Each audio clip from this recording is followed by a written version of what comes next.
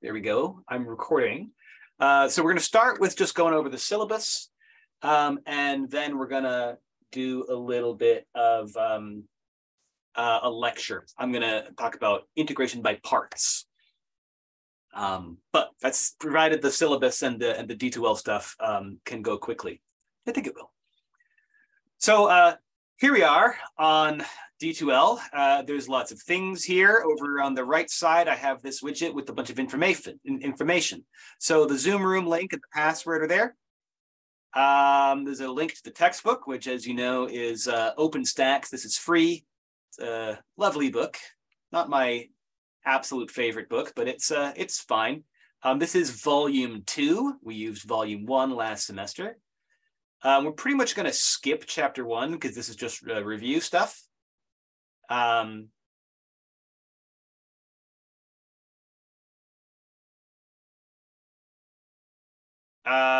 we are going to actually start with chapter 3. So the book actually does applications of integration first before finishing out the techniques of integration. I feel like since we were studying techniques of integration at the end of last semester, we should just pick up right there and do those first. So we're going to do chapter 3 first, and then go back and do the applications in chapter 2, just so you know. So, all right. So that's our textbook. That's where you will find all your homework. I'm just working on a document. I have homework problems picked out already, but I just need to put them together into a nice clean document. And then I will put those homework problems, I'll upload that document here and I'll put a link to it right below textbook. Okay. So you'll see that like tomorrow, maybe. We've also got the syllabus, which I'll open up because we're going to need that. Jamboards. If you were with me last year, we used Jamboards a little bit. I've got a link to this nice blank Jamboard. We might use this occasionally for activities in class. Okay. So there's a link to that if we need it. And then Desmos, of course. If you've been with me before, you know I'm a fan of Desmos. If you have never had taken a class with me, I'm a fan of Desmos. It is, I generally build my class to use Desmos instead of a TI calculator. So you're not really required to have a TI calculator in this class. You can have one. It is a tool you're allowed to use, except for a TI 89, which does integration and differentiation for you. You're not allowed to use that. But otherwise, you can have one. But my recommendation is to learn how to use Desmos and use that because it's great. Other information here, you know, meeting times, contact information, that sort of thing. My help hours, which are the same as office hours, if you know them by that name.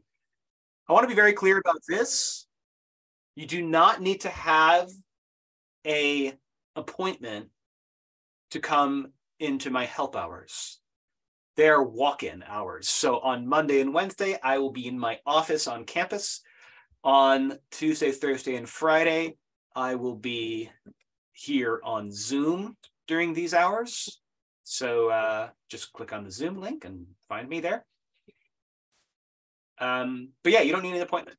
You can make an appointment if you want to. You can email me or text me and we can set up a time to meet. If you text me, just make sure to tell me who you are because my phone just shows me your phone number and I don't know your phone numbers. So make sure to say, hey, this is, you know, John from Calc II or whatever.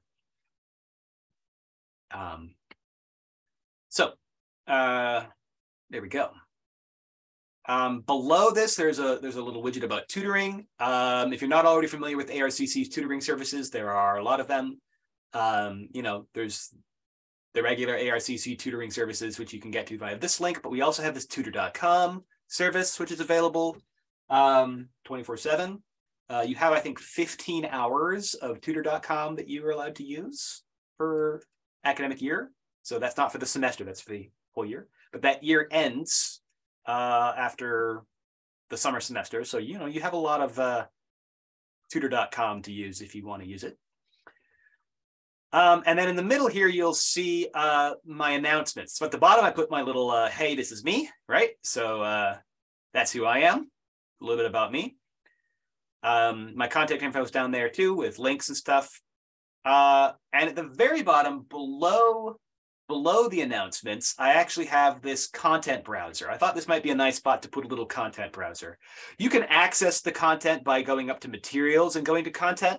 You can do that if you want to, but I also put it here. So you can open up these little folders and click on these, and for example, click on that and it takes you to the document page. All right, so that's what's on D2L. Any questions? There's a little more to it than just that, but any questions so far?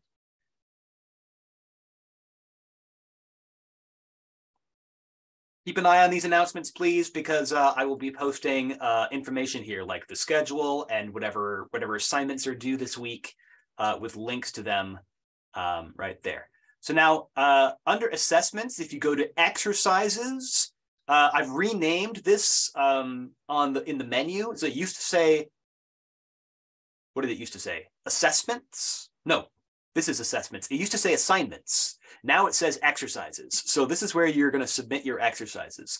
All of your exercises are going to be submitted on D2L, right? So the exercise set that I handed out yesterday, that's due Friday.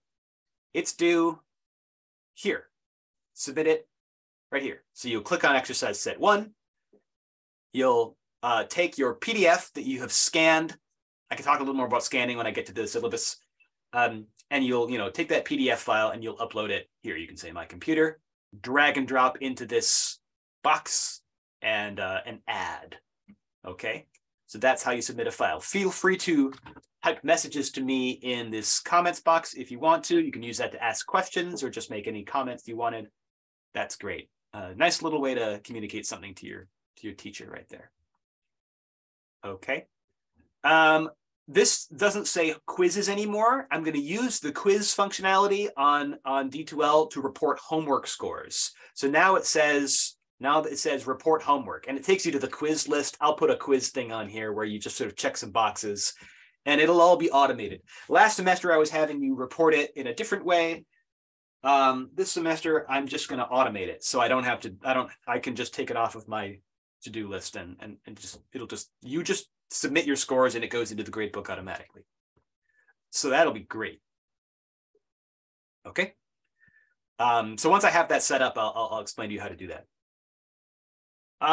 So Salman asked a question in the chat. Is it graded on correctness? Which thing were you asking about?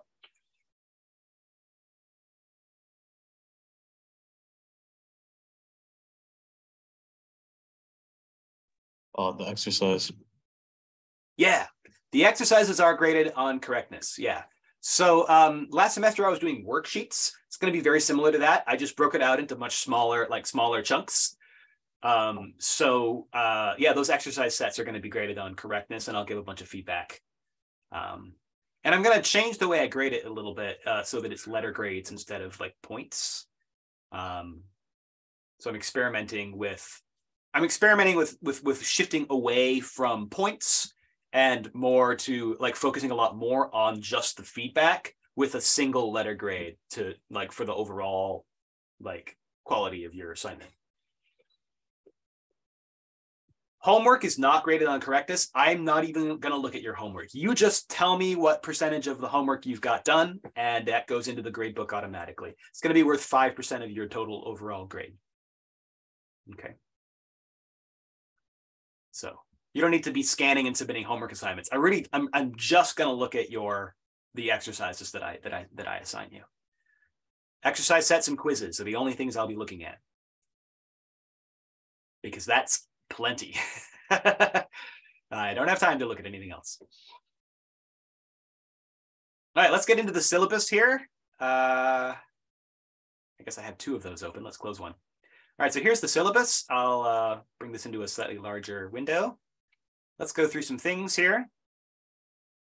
Most of this you already know about: meeting times, my contact info, textbook. All right, so here's the course components and the grades.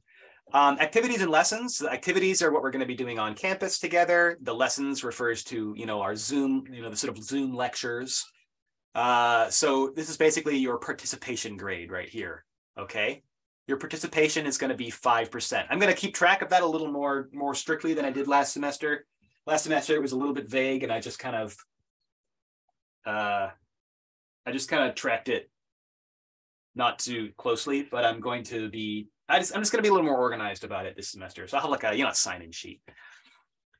So eventually I'll have that sorted out. I was just setting that up before class, and it'll be a nice like thing that I print out, and you'll just check off by your name to say that you've been there. And I'll just hand that around a class, or we'll find a way to do it over Zoom.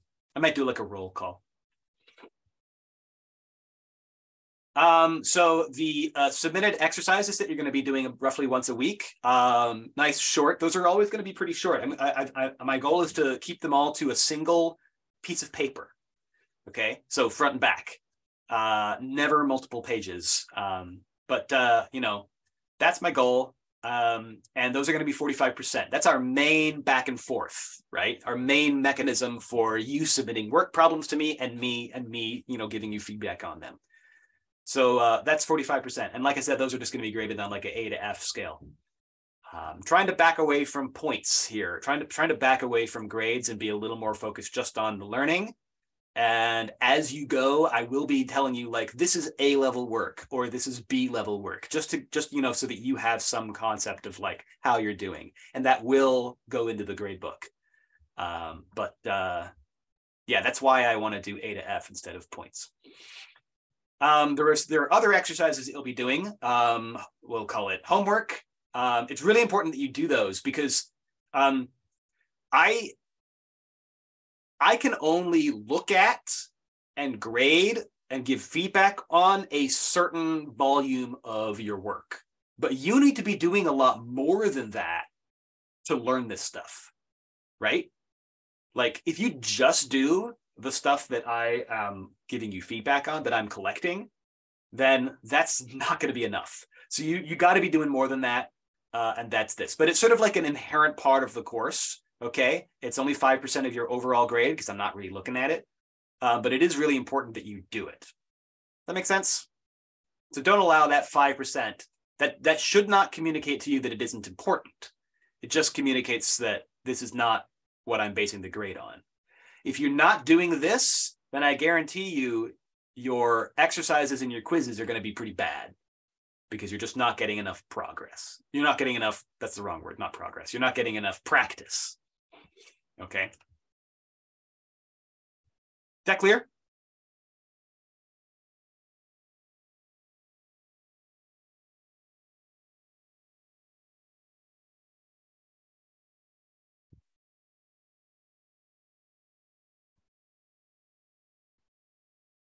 So the quizzes are going to be very similar to the submitted exercises, except of course they're in class. And the difference is, with exercises, it's like worksheets. You can work with your classmates. You can use your resources. You've got the textbook, you've got your notes. But with quizzes, it's individual assessments that we do in class, and so you don't have access to all those resources. You're not working with your classmates. But otherwise, the same types of problems, and I'm going to be grading them in a similar way with feedback and everything. Okay, so just two different ways of assessing you. All right, it's like it makes sense to have like, this is stuff that you can get help on with your from tutors or from your classmates. But this is just you. This is like, okay, now it's time to show me what you have learned individually and where you are at. Okay, so that's why I have those two. That's the philosophy there.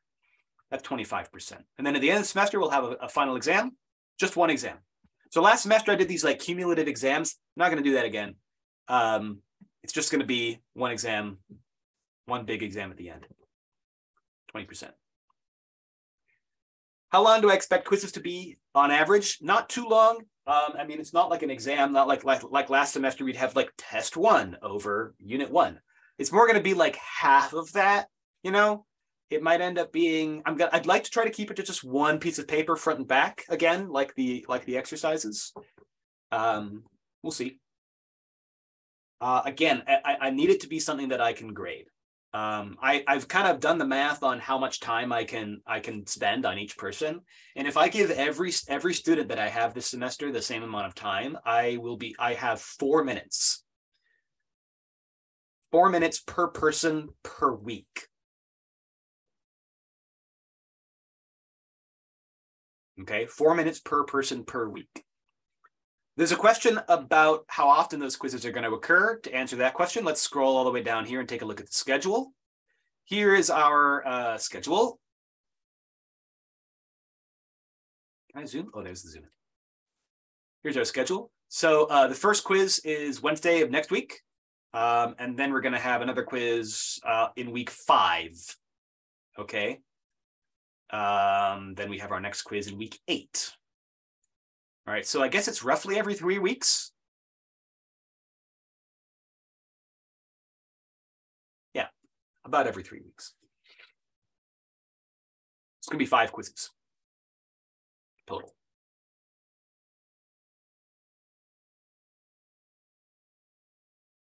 Okay.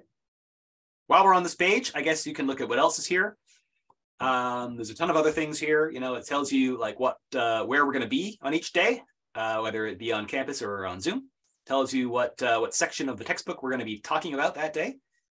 When the exercise sets are due. All right, so the first one's due Friday. Second one won't be due until after our first quiz. Yeah, this has got like days when we don't have class, like Martin Luther King Jr. Day, for example. These homework deadlines, like Chapter 3 homework here, that is for when I expect you to upload, to submit your completion score. You don't actually, it's not really a due date in the sense that you can submit your completion score later. You can update your completion score later. So with homework, if you don't do all the Chapter 3 homework right now in Chapter 3, say for example, you only do like 50% of the homework and you submit a score of 50%. Because of course you're going to be honest. Later in the semester, if you find yourself with some little extra time or a little extra motivation, maybe you can go back and do some more homework from Chapter 3 and then resubmit a score, and it'll just automatically get uploaded, and factored into your grade, and then you have a better grade on that homework part, on that portion of the homework. Yeah, you can do that as many times as you want before the end of the semester. You can keep updating your own homework scores. And there's no need to use a late pass or anything for homework.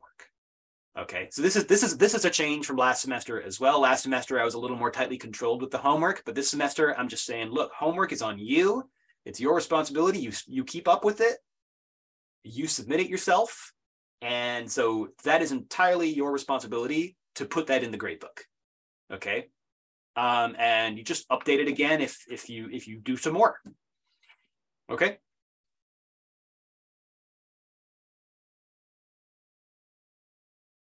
So that's how I'm doing the homework.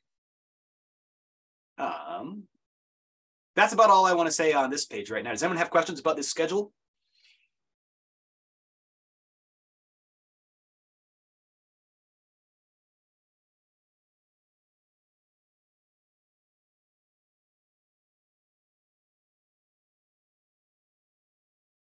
Okay. I'm going to scroll back up here to the page where we have all the policies. Scanning instructions. Most of you have done this scanning before, but if you've never figured out how to do the scanning before, then I need you to do that. I'm going to be a little more of a stickler about scanning. I need you to submit single PDF documents with the pages in order and oriented correctly so that I can read them, right? Like I was saying, I have 4 minutes per person per week. That's how much time I have to give feedback to you. Okay. And if I need to flip between different pages to find things, if I need to be rotating the pages, that's just super annoying. And it just takes away from time that could be spent looking at your work and actually giving you feedback. Okay. So I would rather you take the extra 5 minutes to make sure that it's scanned nicely before you submit it, because I have 90 students to give feedback to every week. And I'm going to try to give every student some feedback on some of their work every single week.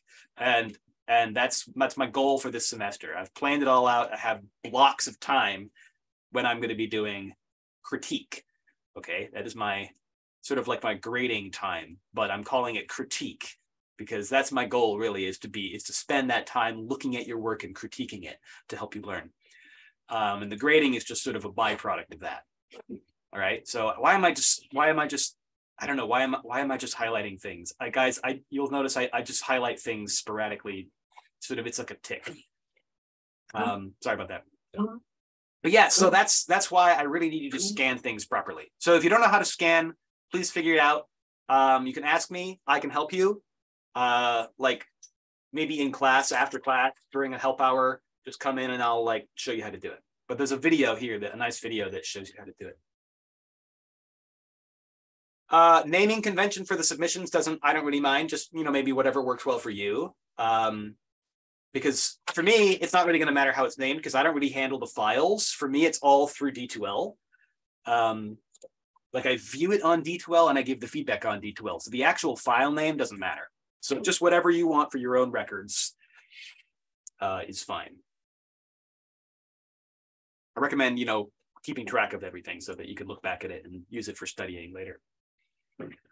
So the last thing I want to talk about on here is late passes and redos. A late pass is for if you miss something, no excuse necessary. You don't have to like explain to me why you missed it. So if you were just feeling kind of off that day and you just were like, man, I just need to take a walk and that's what I need right now. And I don't have time to do this homework because I have to take a walk. That's fine. If that's the reason you want to use a late pass, no big deal. You don't even have to tell me that. You can just say, I'm going to use a late pass. And I'll say, okay. My rules are this. You have to do it within 24 hours of the original deadline. It could be after the original deadline. So, maybe you miss it because you're in the ER. You don't have to be texting me from the ER. Just do it later, but within a day, you can let me know you want to use a late pass. When you use a late pass, it extends the deadline by 1 week. That's it. So you have 3 of those to use for the semester. I handed them out, so don't lose them. Because if you lose them, they're gone. So just like, cut those into little strips and hand them in to me when you want with your assignment. Now a redo is a little different. A redo is more like, oh, you bombed a quiz or you submitted your exercises, but you got a bad grade on them. Then you can redo it. For exercises, it'll be more of a just correct your mistakes and turn it in again. So it won't be different problems. But for quizzes, I'll actually give you some different problems to work on. Okay. So I'll write a different version of the quiz. Quiz redos will be done at the testing center on the Rapids campus. Okay. And with a redo, again, it's not like you can just do it whenever. There is a time constraint here. You have to tell me that you'd like to use one of your redo passes within 2 weeks of the original deadline. If it's more than 2 weeks, then the redo is off the table. And so you just, whatever grade you originally had, you just keep it. This making sense?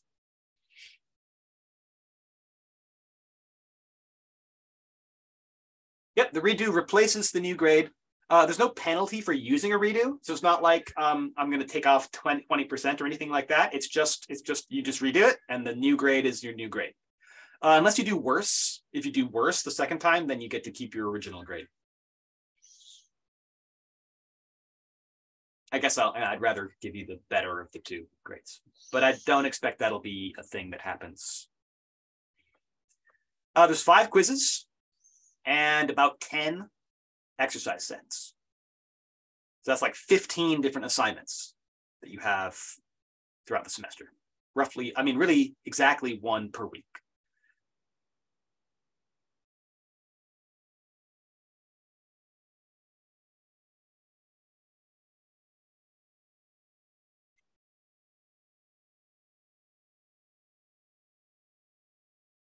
All right. The thing about academic integrity down here, please read that in detail. Score of 0 will happen if you cheat. Cheating includes things like using Chegg. That was a big problem in previous semesters. If you're using Mathway or Symbol Lab or Wolfram Alpha to complete your assignments, that would be cheating. So don't do that. And also collaborating with other classmates during a quiz, that would be cheating as well, because quizzes are supposed to be individual assessments, not collaborative assessments. So those things are true. No cheating. That's about it. Yeah, I won't really read it or talk about anything else on here, but there's some good stuff, just resources for veterans, other campus resources, tons of things for accommodations. You need the paperwork to get the accommodations, but otherwise I'm happy to do all of that. As long as I got a form. Technology rentals if you need a computer. And then I put some strategies for success on here, folks. Come to the help hours. You don't have to have an appointment, okay? Plan your time, read the textbook. Always come to class, take notes during class, work together, right? Connect with your peers and get on your Discords and your, what else do you guys use these days? Signal. What do kids use? Most of you are using Discord, right? Oh, Insta. There you go. Get on your social medias, connect with each other, set up a time to study or work on the exercises together. Yeah, by all means. Okay. Okay, so that's that. Let's put that away. I'm going to stop sharing my screen. So I'm going to do a roll call here. Okay. Get ready to either get on your mic or on the chat and tell me that you're here. Okay, I'm going to go through and just say names.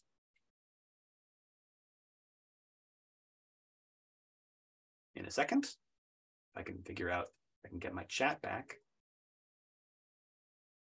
There we go. There's the chat. Okay. All right, Ali.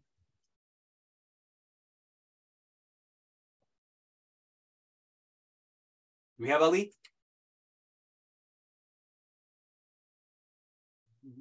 Oh, I'm not seeing Ali. Okay, Alfred. Here. Thelma. Here. Braden. Here. Bree. Bree. Here. Caleb. Caleb. Katie. Got it. Chris.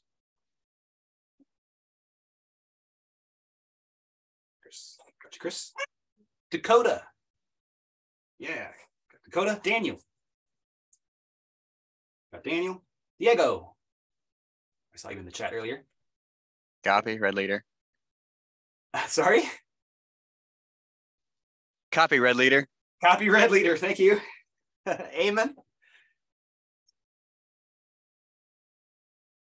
Amen. Oh, okay. Emma. Here's Emma. Hayden. Hudson. Good. Ibrahim. Oh, there you are. And Isa. Here. Okay, a few more. Let's see. Wes. Here. Joe. Here. Josh. Gotcha. Kyle. Saw you earlier. Laura. Here. Got it. Madison. Maddie. Mark. Matt. Here. Nathaniel. Parker.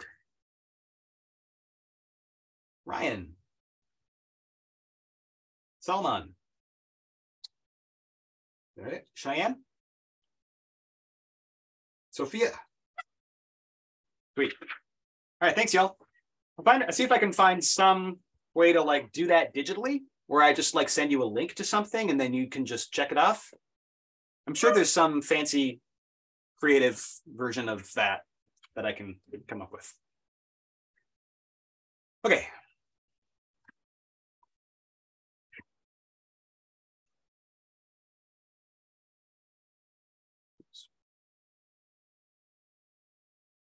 So last semester, I had to do everything on paper because I didn't have a decent stylus. This semester, I finally got a new stylus, and I can actually write on my screen again.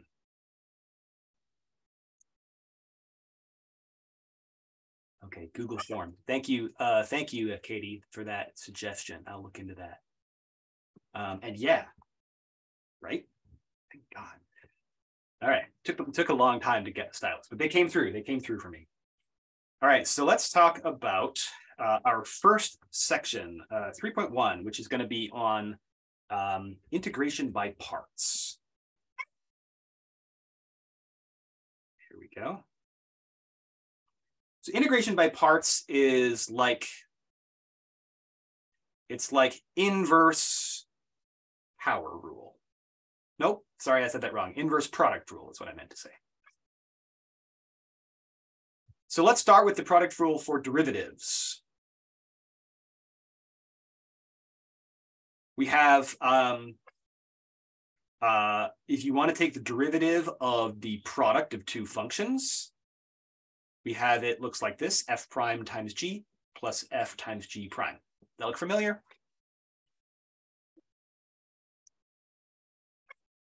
So what we want to do is like take this and figure out how can you rearrange this into something involving integrals. So we're going to integrate both sides of our equation here.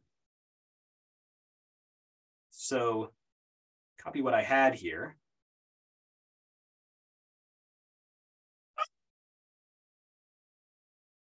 Okay, I'm going to integrate everything. I'm going to integrate the left side. Okay, and then I'm going to integrate the right side, and I'm going to use the sum rule for integration, which says that the integral of the right side is the sum of the integrals of the two parts, the two terms. Okay, so I'm just integrating everything. This is valid because if two things are equal, if two functions are equal, their antiderivatives are equal up to the addition of a constant, right? But like, you know, we can sort of put plus c's on both sides and say, well, you know, they would be equal for some value of c. That's the only way that they could be different, is by a constant sum. So that's why this is a valid thing to do. Now on the left side, I'm going to wave my hands a little bit here because there's a little bit of vagary. But basically on the left side, we have a derivative of something, and then we have the integral of the derivative. And those two operations, differentiate followed by integrate, they're going to undo each other, right? Derivative, antiderivative. We should get back to what we started with. So the left side of this equation is now just f times g. It's the product of two things. I'm going to start writing this out in a little more detail for our final version here. Well, actually, this is not quite our final version, so we'll get to that final version. When I do the final version, I'll write it out with arguments. So we have that on the left side. And now, how are we going to use this? Well, what we want to do is find a way of integrating a product, but the integral of a product is not over here. It's not fg. The product that we're going to be looking at, we have to interpret that as the derivative of one function times another function. And it doesn't really matter which of these two we interpret it as. We can interpret the first function as the derivative of f and the second function as g, or we could interpret the first function as f and the second function as the derivative of g. It doesn't really matter because it's commutative anyway, right? So like just one order or the other. The point is that one of these things is going to be the way we interpret our integral of a product. Okay, so if we see like x times cosine of x, then that's two functions. One of them is a function, and the other one is the derivative of some other function. And those two functions are called f and g, or we could call them that, right? So, so what I want to do is solve this equation for one of these two. So traditionally, we start with this one. And we say, solving for that, we get the integral of f prime of x times g of x is equal to the product of the original f of x times g of x, some original f of x that you're going to need to figure out. right? Because if the integral you start with, if you're seeing f prime, you have to figure out what f is by doing an antiderivative to get there. Okay, so we're going to find that, and then we'll get that product minus an integral of f of x times g prime of x. It's the other way around, right? Where the sort of the derivative, which one is the derivative and which one is not a derivative, is kind of switched, right? So this is a way to write the what is called integration by parts rule. And the parts in question are the two factors in the product, the f and the g. Oops. Now, this is one way to write it using f's and g's. I've done it this way first because we did it with f and g back in Calc 1. But more commonly, you use u and v in place of f and g. So the more common version of this looks like this. And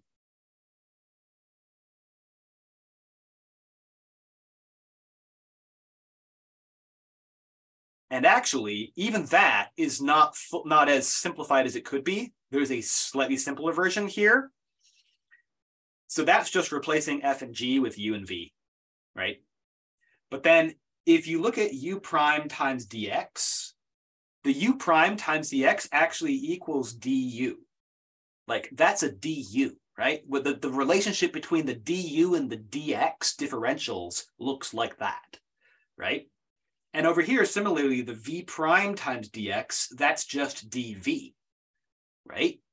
So actually, another simpler way to write this is like this.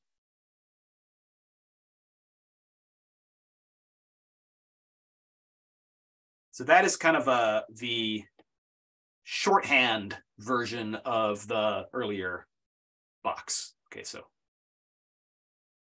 shorter. Okay. Let's do an example.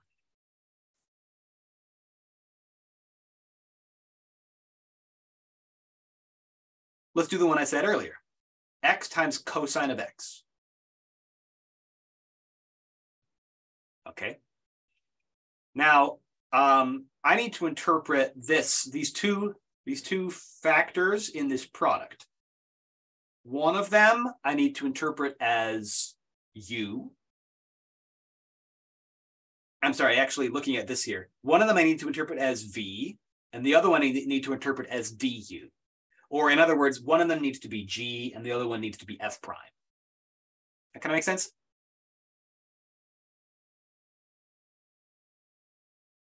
Oh, I just realized I messed this up.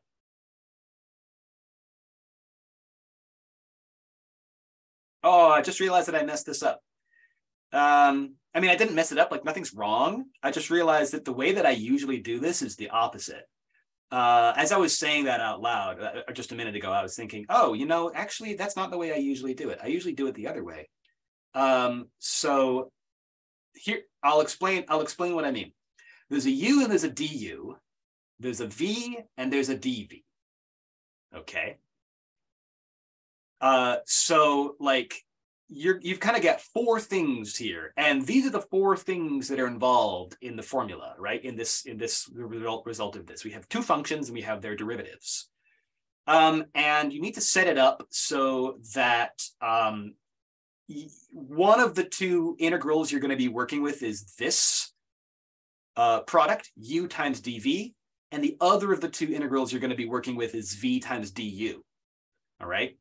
And actually, so let me go back and fix this. The way I usually do it, there's nothing wrong with the way I wrote it here, but it's just not my habit. So my habit is to have it the other way around, where actually the g prime is there, and then the f prime is actually over here.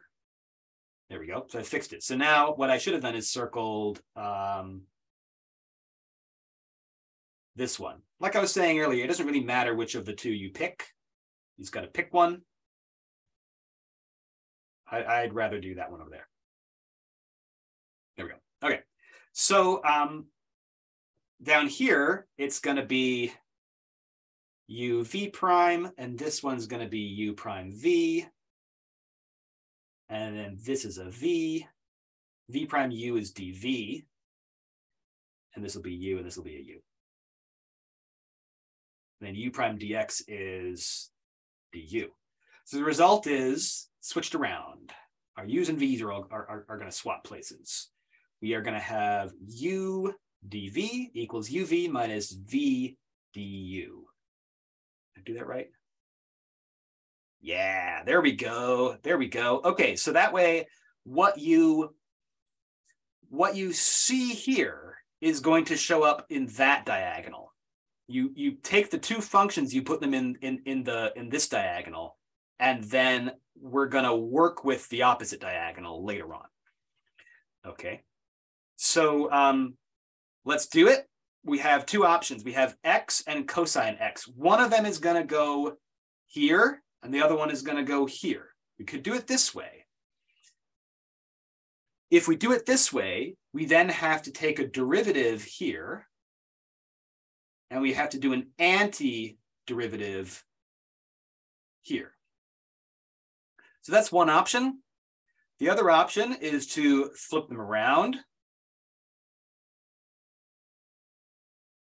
We could put cosine of x here, and we could put x with the dx here. Then we have to do a derivative here, and we have to do an antiderivative here.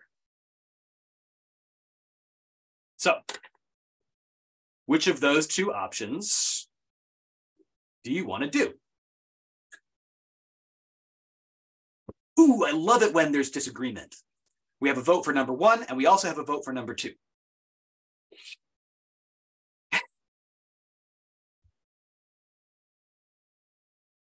Oh, more. So yeah, okay, so more votes for one, another vote for two. Let's try both. Everybody who voted for number one, let's try number one. Everybody who voted for number two, we'll try number two. So let's see. Let's take this. Oopsie daisy, I want a rectangle. Take this and shift it down here. Make everything a little smaller so we have more space. Yeah. Okay. So we'll try number one first.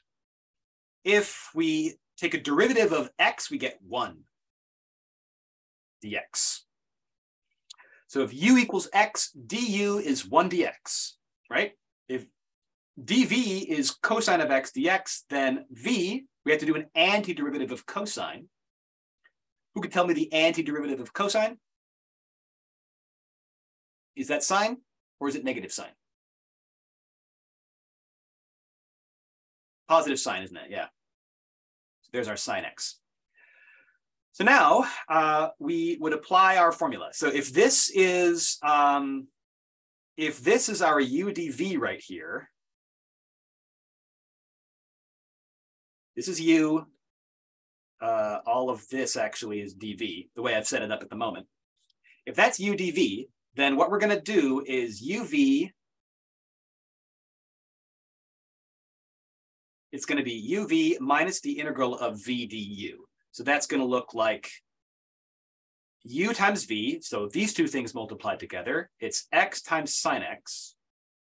And then minus the integral of the other diagonal product. So instead of, we started by assigning the two functions to that diagonal, and now we're going to get an integral of the other diagonal. So that's 1 times sine of x. So it would look like that. And now we just have to integrate that. Right, so now we're not done because we have another integral to do, but it's a different integral than it was before, and with any luck, it's easier. Right? Like we started with the integral of x times cosine x, and now we just have to do the integral of sine x. It's easier. So the result is the antiderivative of sine, which is negative cosine. And we get, so I guess that becomes like x sine x plus cosine x plus c. And that's our antiderivative. Let's try it the other way.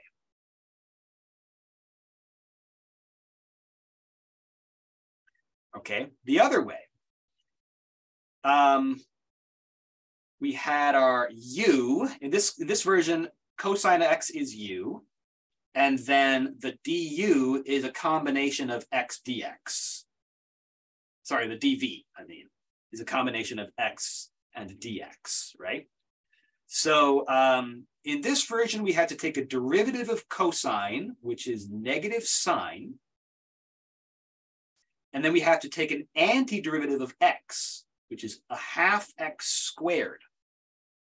Okay. By the way, when you do the antiderivative here, you do not need to put a plus c on the end because we really just need like an antiderivative, and you just take the simplest one. Okay. So then, if we set it up this way, when we apply our formula, I'm going to write it out again. We're going to get uv minus integral of v du. Right? So the first thing we get is cosine x times a half x squared. I'll write it in this order.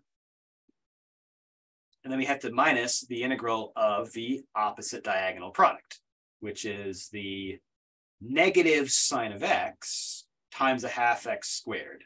So negative a half x squared sine x. All right. So we started with this integral, and now we have this, which involves this integral. I mean, these are equal, but is it any easier than the previous integral we started with?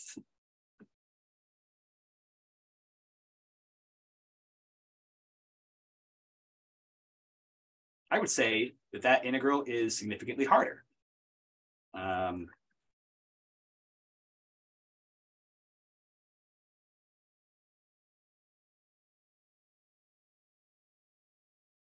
So in this case, I'm gonna claim that it's pretty objective. I don't think there's a lot of opinion here. I think that it's pretty clear that the first way works great and the second way is a bit of a bust. So you never really know until you try.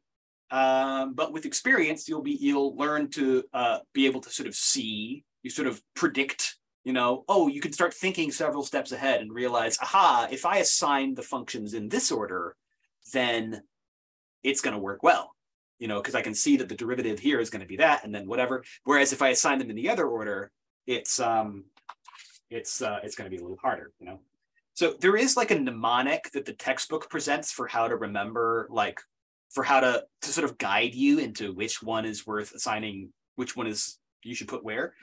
I don't really like that mnemonic. I don't teach it. If you want to look at it, it's in the textbook. But my approach to this sort of thing is just more sort of like, just practice it with a bunch of examples, and then you will kind of learn it. You'll figure it out. Okay. Yeah, so when you do the antiderivative of the dv to get the v, you do not need to worry about putting a plus c on there. Yep, that's all you need is actually an antiderivative, not like a general antiderivative. So we can omit that plus c. Yeah.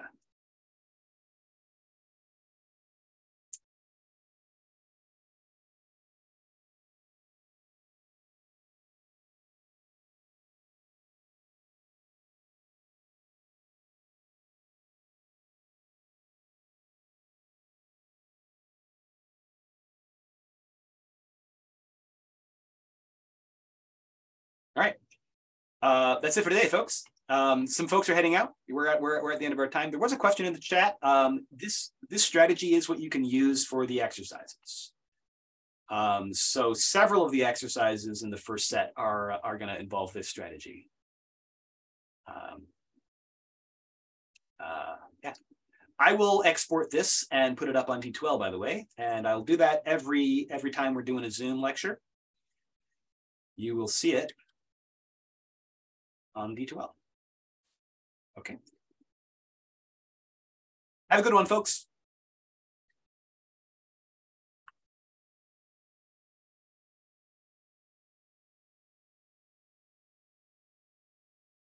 This is only one page, so 110, 23. I should put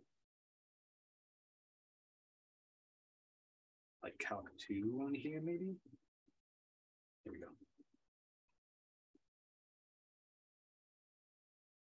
Oh, and then yes, I am also recording. So stop the